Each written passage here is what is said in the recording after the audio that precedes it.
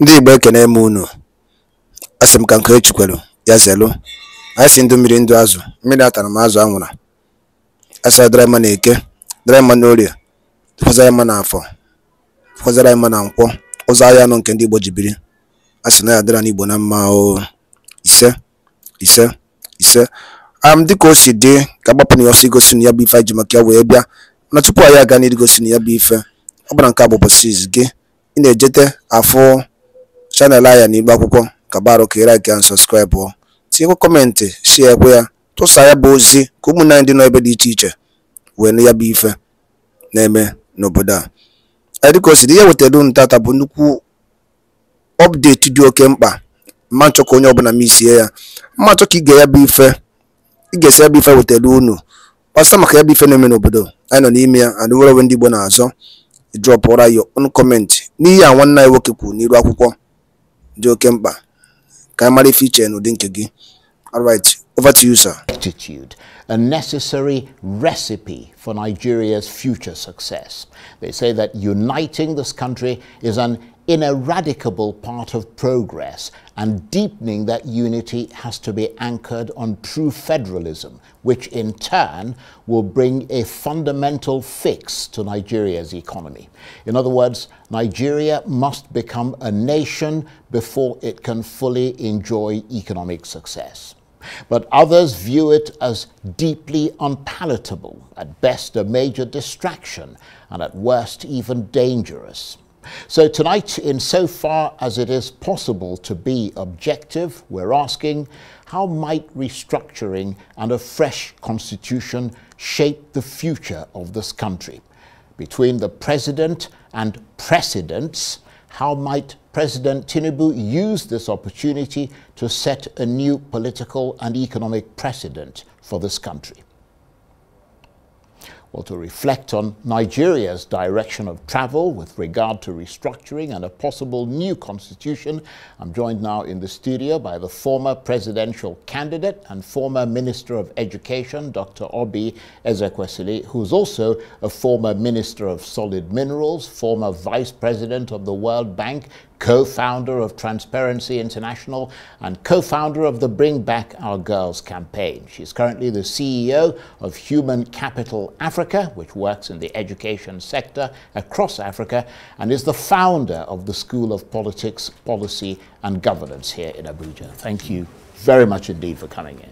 Thank you, Charles. And you are often referred to as one of the driving forces behind some of Nigeria's most progressive reforms that challenged corruption, extremism, and things like gender-based violence. Where does the issue of restructuring and the drive for a fresh, more representative constitution fit into what you consider to be the pecking order of priorities in Nigeria? I actually think that within the context of the performance of our country, especially the inability of our leadership to harness and to mobilize the group resources that we have in different dimensions toward consistent top performance. The matter of fundamentally conversing on how we would agree our shared values, our national vision, our agreed common identity in a society that is as multi-plural as ours, now gets to the top of the agenda. And the simple way of saying it is that the structure that Nigeria has had has contributed enormously. The evidence is, of course, there to the low productivity of a country that could be, even if you used the least possible comparator country, that would be, say, Indonesia, which, you know, ticks the boxes in similar ways. Historical political, military, adventurism, historical, colonized also, and then multi-ethnic, multi-religious. I mean, it really, oil, the effect of oil and natural resources. So if you looked at all of that and you said, let's just use data. I normally, crack up when I say to people that in God I trust, but every other person must bring data. And so if you use data to sort of say, how do we compare? You would find such wide gap. They have a population of about 257 million. We have a population of a little over 200 million. They are now at income per capita of almost $6,000, some 5,000 plus. We are at, we go yo-yo, but within a very low bottom of anything between $2,300 when we are fairly okay to current numbers of about $1,600. So when you look at that, and then you look at the extent, the gamut of possibilities that we have, then there are questions to be asked.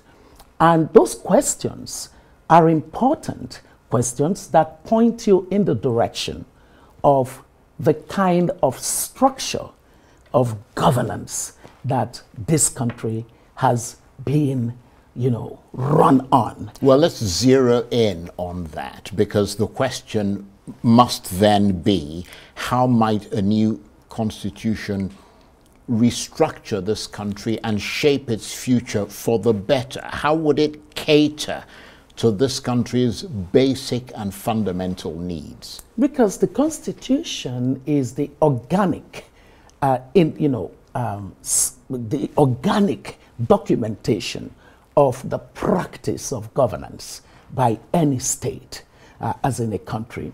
And it encapsulates the rights of citizens and the extent and definition of sovereignty, and then the principles that shape and direct the way that governance happens.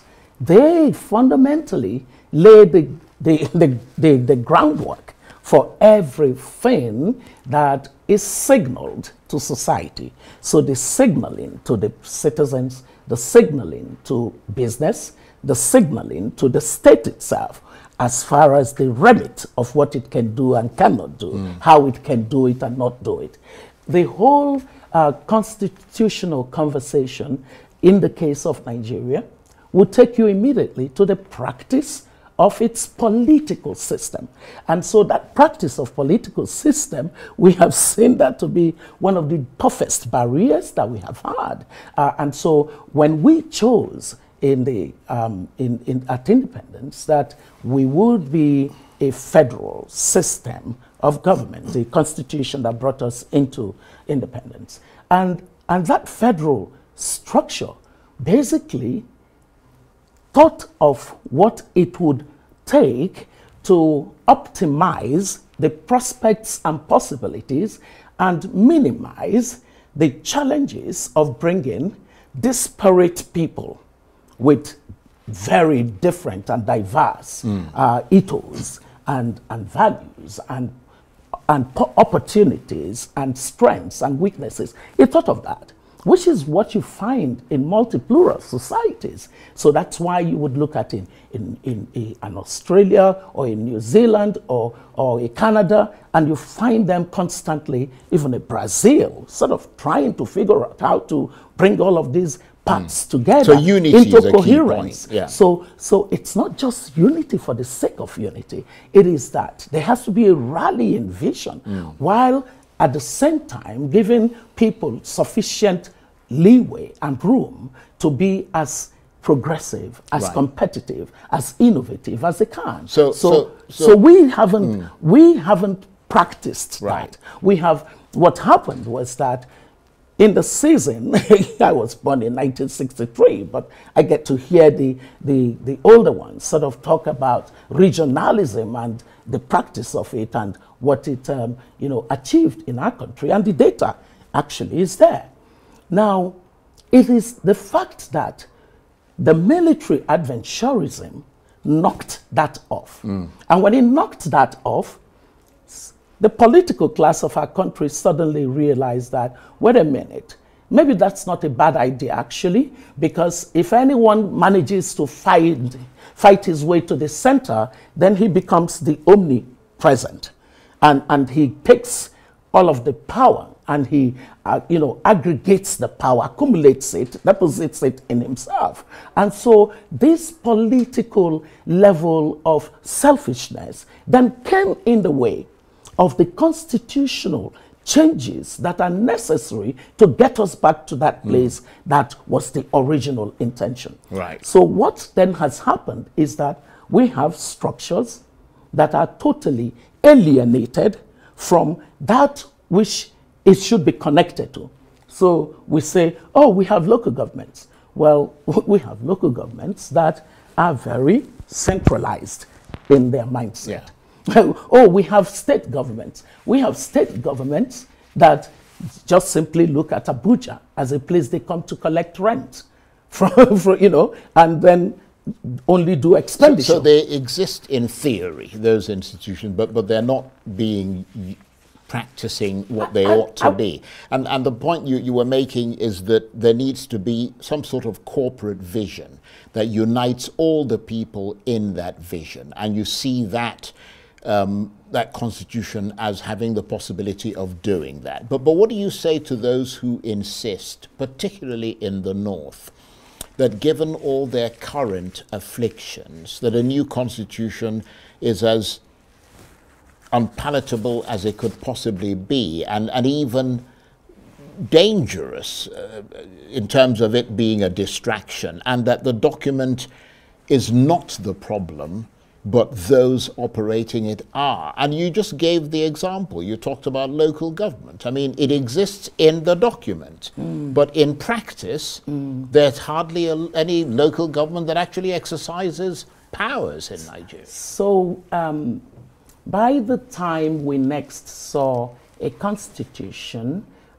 following the period of the Civil War, the military adventurism leading to the Civil War, and then the end of the Civil War and military rule.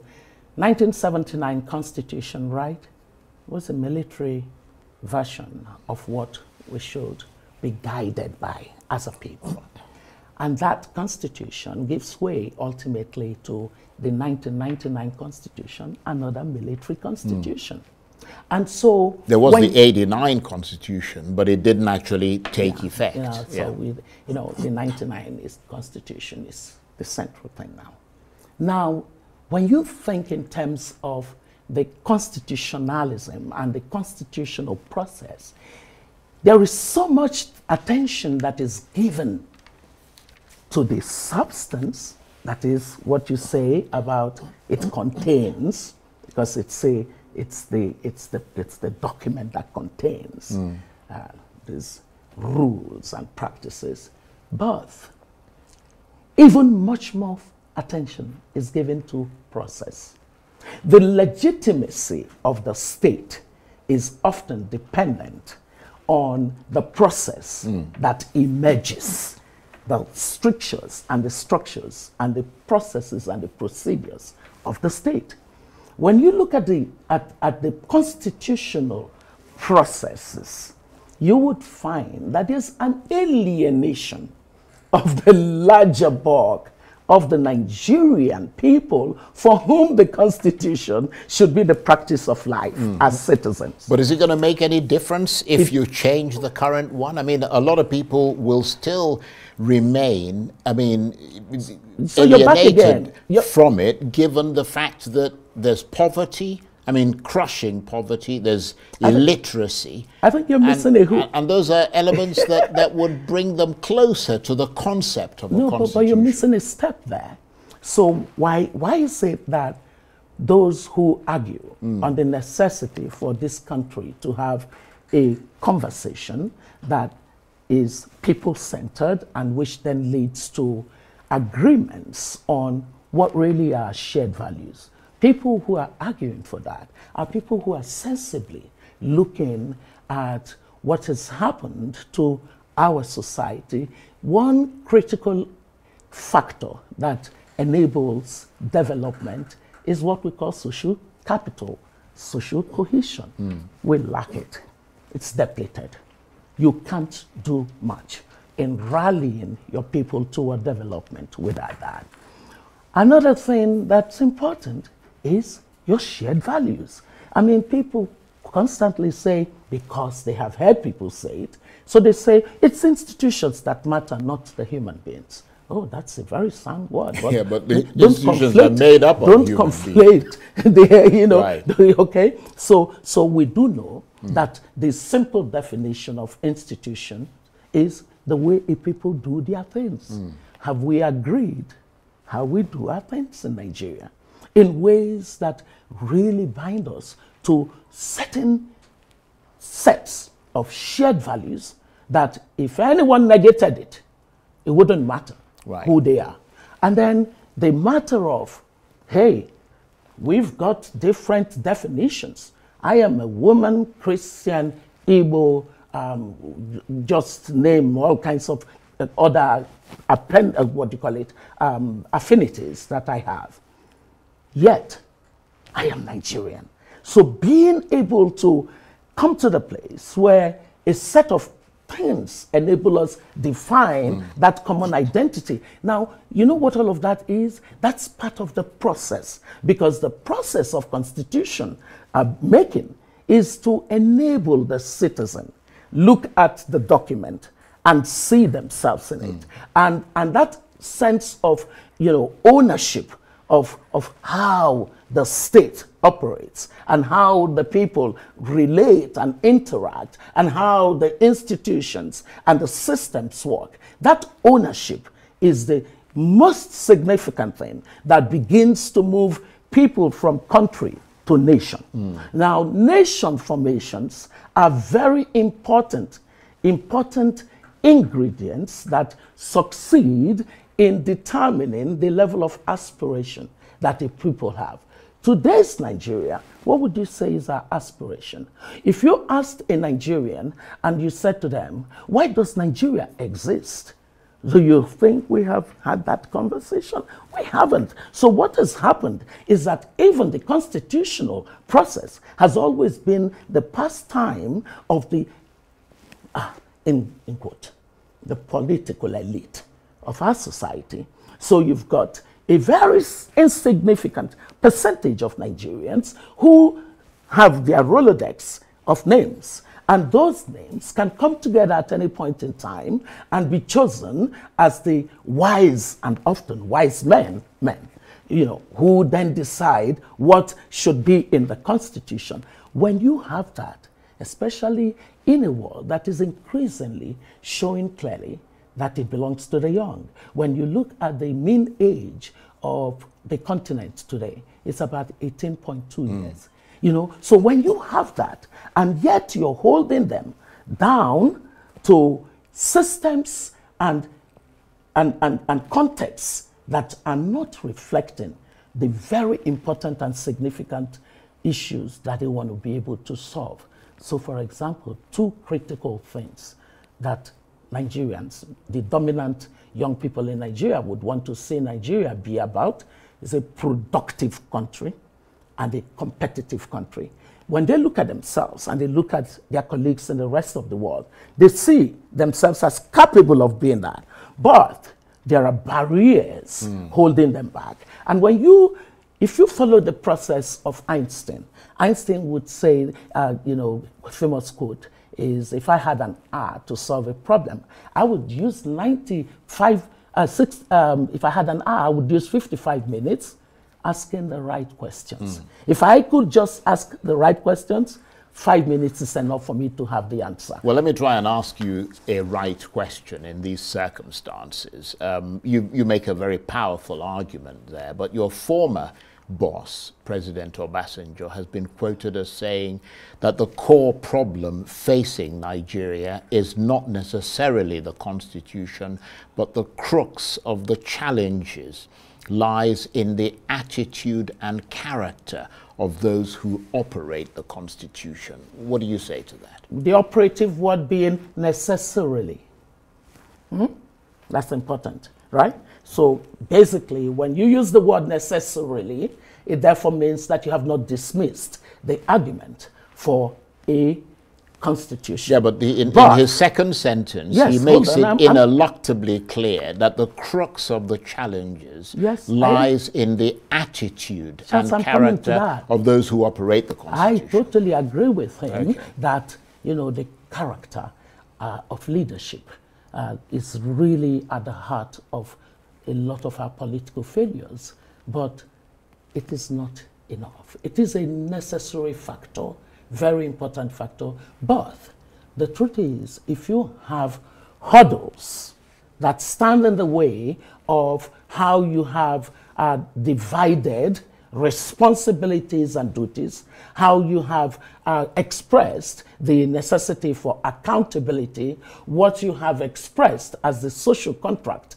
between the state and the people, what institutions operate and how they operate, so that you have upgraded and updated the effectiveness as well as the efficiency of the operation of your system through your constitution, then even if we got the most credible of people in today's Nigeria, they will come up against those barriers that are standing in the way of optimization of productivity and competitiveness of our society. Well, you know, without productivity, competitiveness of Nigeria, what would happen is that people would hear that we have an income per capita of 2,000 and it would go over their heads as to what that means in terms of the viability and long-term sustainability of a country that adds 3% of population growth while growing at less than 4%. Well, let's go from the broad and general to the particular. You made a submission, I believe it was in 2021, to the National Assembly committee that was reviewing the 1999 Constitution. What were the specifics of that submission? Well, ours was a very simple one. We said to the then National Assembly that, you know, there's really no need, based on what we have seen so far, there was no need to continue to tinker on the margins of this Constitution. It is fatally flawed in some of the provisions where there's a lopsidedness of centralization. The centralized approach to solving problems that can be solved at decentralized and disaggregated basis is a nightmare for performance. It is a nightmare for optimization in the use of scarce resources. So we said, stop tinkering on the margin. You can do something different to move the society toward this kind of a national conversation backed by law that then leads toward a set of, you know, issues that we are solving for, because your constitution has to be solving for something. And in that process, what you should do is a single issue amendment. Do a single issue amendment of the Constitution to allow for the process that leads to a constitutional making approach that is representative of the various layers and levels of the issues and the factors that are creating the biggest bottleneck to Nigeria's greatness. Now, if we want to be a really great country, we have to envision how to be that. The Constitution that comes out of that process would be a Constitution that amalgamates the ways that that is possible. And that comes from a very thorough process and rigorous process of conversations on how countries have solved certain problems that were still stuck at the bottom trying to solve. So we said, do a single issue amendment and then allow for a referendum as part of that single issue amendment that opens up the space for a different approach than what they are doing. What they say, we're hamstrung, yes, in terms of the provision on how the Constitution can be amended. But then the evidence that we see, whether it's in terms of the political dysfunction of Nigeria as we see it today, or the social collapse of cohesion and capital, or it is in terms of economic paralysis that is not leading to the kind of structural change that can transform and make this society a society that enables those with the possibilities to be great, to become great. Now, if you looked at all of that and all of those hurdles, what you then do is to make sure that you're not pretending that by moving some clauses in the Constitution, as is today, fatally flawed, that you can achieve that. It's the extent of your aspiration that determines whether you really want to say, let's keep, using tippets to move something. Well, let me just come in there, because, I mean, if they said to you, not necessarily in 2021, but today, sort of like what the president said, when the Patriots went to meet him. I mean, he made it clear that, yeah, this may well be a great idea, but that's further down the road. Let's focus on trying to deal with the immediate economic problems. If they said that to you, what would I say? That people need to have cheaper food on their tables as a matter of priority, and that involves considerable intellectual and material energies going into that in order to make that happen. I give you an example. Today, for instance, Nigeria's headline inflation rate, the figures came out today showing that it's fallen by 80 basis points from 34.19% in June to 33.4% in July. The food inflation rate also fell from 40% in June to 39.53% in July. I mean, you may say that those are negligible sort of drops, but some say that that is the priority, easing the burden on the average consumer, which will eventually stabilize the economy. And that is happening without restructuring. What would you say? No. So back again to the extent of your aspiration. I find it very painful that the elite of our society, frankly, don't understand what's going on out there. We better be awakened to the fact that the people we are leaving behind, it's such a huge number. We have poverty, biting poverty for over 100 million of our citizens. They cannot wait ad infinitum. So when you think of economic reforms as something that when you're doing it, you then don't consider the medium, longer term structural issues that are making some of your reforms almost impossible to achieve the right results, then you are missing something critical. Yeah, but why aren't the advocates of this constitutional change also focusing on the mindset and the conduct of people who will implement this document that you're talking about? But there is a focus on it. When you do constitutional process, one of the things that would happen is that people actually define the leadership recruitment criteria for their countries. Right. They have so many things. Look, one key issue in our society today is a complete confusion of incentives and sanction.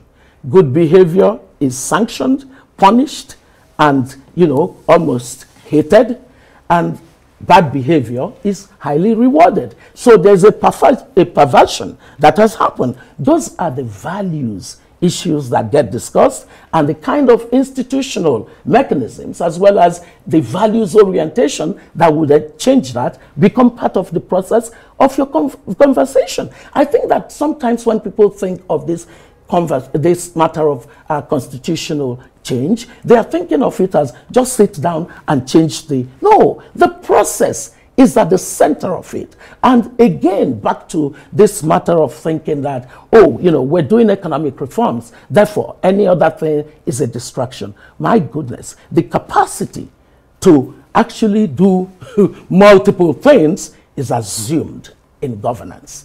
There is absolutely no reason why it should be a zero-sum game. There is no reason why it should be a trade-off of what would ensure the viability, the long-term sustainability of this country.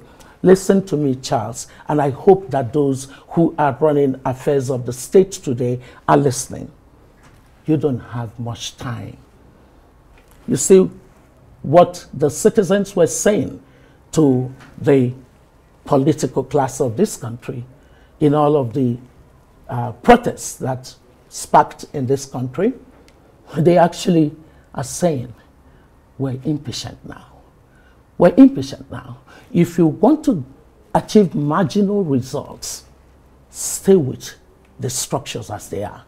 If you want to transform in the way that the citizens have a stake and understand what their own role and duties and responsibilities are in building a Nigeria that transits from country to nation, then be bold enough to aspire for more. Okay, and on that sobering note, I want to thank you very much indeed. It's been absolutely brilliant talking with you.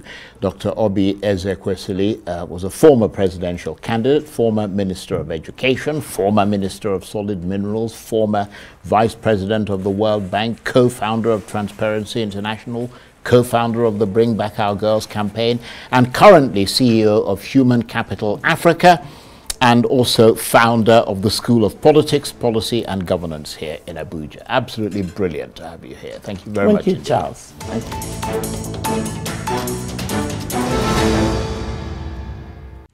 And by ekenekweni mono edikono siwebto ogono igebo ya bi ife nnukwu ozi dị oke mkpa ejemakia wee bịa n'iru akwụkwọ na Igbo Media bụ ebe isi wee na-wetara unu ya bụ nnukwu ozi dị oke mkpa gbasata maka ihe na-eme n'obodo anyị nọ n'ime ya, ana gbasata maka nwere onwe ndị Igbo na-azọ, ana gbasata maka Maazị Nnamdi Kanu Ladies.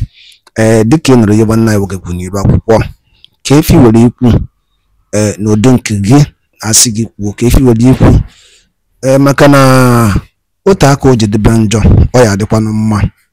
Ọgwụ na ọtụ ụmụnne m, achọrọ m ka unu tinyere anyị alụ nke unu ife unu chere n'iru akwụkwọ ikwucha ya bụ ife kapa arụsie ya kwurutu ụmụnne anyị ndị ọzọ ntị, kwurutu ụmụnne anyị ndị ọzọ ntị. Daalụ dị nne na ụmụnne m Igbo m na-ege ntị, anyị na-ekene ndị nnekunu si na-esoyere anyị esiri ngwa nke mesịa n'ụmụ Igbo.